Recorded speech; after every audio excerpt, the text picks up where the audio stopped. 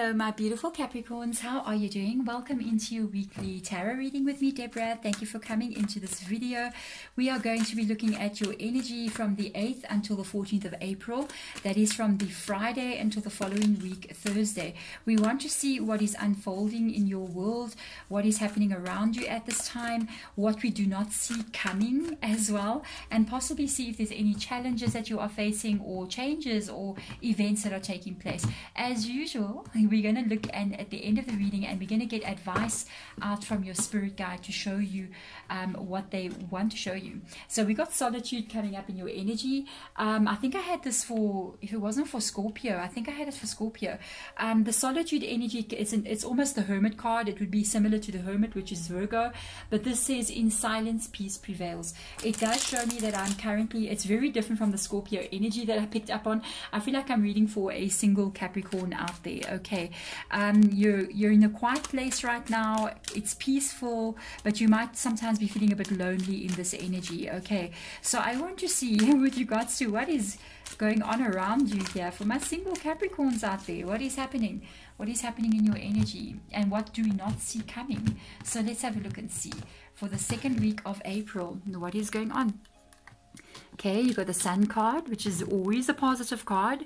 We've got the Death card, so there was an ending. This is why you are alone. Okay, I got Scorpio coming in here, and I just said I got the solitude in Scorpio's reading. Wow, yeah, there has been an ending of some good. We got Leo coming in here as well. There has been an ending here that has taken place, and I feel like it's not something that you wanted to take place. It's not something that you wanted to happen. It could have been connected to a person with the Knight of Cups here being in the reverse position.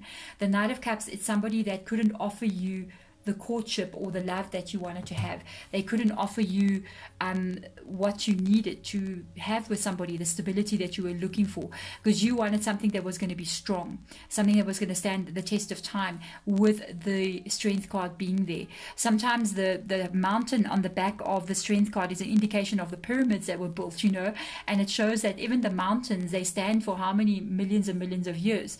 And you wanted something to be long-term, something to be strong. You all could have also thought, I feel like this is a relationship that ended. You could have also thought that you and this person were fated or meant for each other in some kind of way, but it's almost like it wasn't the strength that you wanted it to be, so an ending has taken place here. With the Sun card, I feel you're okay, but you're not connecting to anyone. You're not having that emotional feeling or growth in a connection with somebody, so you're just sort of on your own in your own energy. So let's see what we do not see coming here. The Ten of Swords, reverse position. You're going to let this go. I see you could still be holding on to this situation, but I see you letting it go. I do see, yeah, you're making a decision to let this go. You're going to see the truth about a certain situation. That's what I can pick up on here. I feel like you're seeing the truth as you're moving forward. I don't see communication coming in from this person. Okay, yeah, I do not see communication. If you're wondering if you're going to get communication from this person here after an ending has taken place, I do not see that communication coming in here because of the King of Cups being in the reverse position and the Eight of Wands showing that something did take place quite unexpectedly, quite quickly, and it hurt you a lot here with the Ten of Swords being there.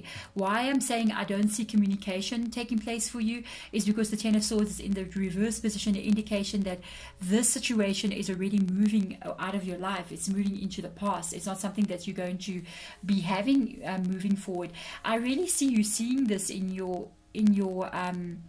this solitude energy that you're finding yourself. I see you coming to this realization about the situation, and it's almost like you've been thinking a lot about it, being very unsure about what you need to do. The Knight of Cups, the Seven of Cups coming up here now in the reverse position, even under the Knight of Cups, is a decision you need to make about this person, and you've been delaying it because of the Seven of Cups being in the reverse position. I see you not delaying it anymore. I see you releasing something here, letting something go. Sometimes this card can even be an indication of divorce or signing of some kind of contract, in that kind of way of releasing something. But it's all about you needing to be stable in your life. It's about you needing to be able to move forward, but in a way of being stable. You're looking at stability, and at the end of the day, I feel like it's this person who might have even broke up with you or left you or stopped communicating with you, because they're both riding this white horse heading into this direction, and there's even a white horse there. So I feel like there was some kind of hope inside of you that possibly you'd still be able to have a connection to them. I see you coming to this realization that this is not going to take place, and you are making a decision to move forward away from this. What do we have in the future for you? What advice does your spirit guide want to give you? Justice card. You got Libra coming in here. I feel like you have to find balance in your life here, and you cannot find balance with a situation that is unstable. I'm even seeing the Queen of Pentacles under the deck there, indicating an unstable energy. King and Queen of Pentacles. Your guys' connection was not stable with the King and Queen of Pentacles. It was never going to be stable. And this is what you need to look at. You need to look at, with the Justice card coming up here, you need to look at the balance in your life, the stability in your life, what is right for you at the end of the day. And you need to move forward into a situation where it's going to be a balance in the future for you. There's going to be a fair give and take between you and another person. With the Justice card showing itself for you here as well, I do feel that this situation that you had with this person was some kind of karmic connection that you had to work through, that you had to experience. But the Justice card is also carrying a sword. The person in the judge would be, or the magistrate in this card would be carrying a sword, and it's an indication that certain things and certain events in life sometimes need to be ended, and this is one of those situations. I do see you moving forward. I see you releasing this feeling of this person lingering around in your energy, and you are going to then be moving into a new positive cycle in your life, because the Justice card has shown itself. But you have to release the past to be able to do so. There we go, Capricorn. I'm wishing you all the best moving forward. I'm sending my love to you guys. Bye.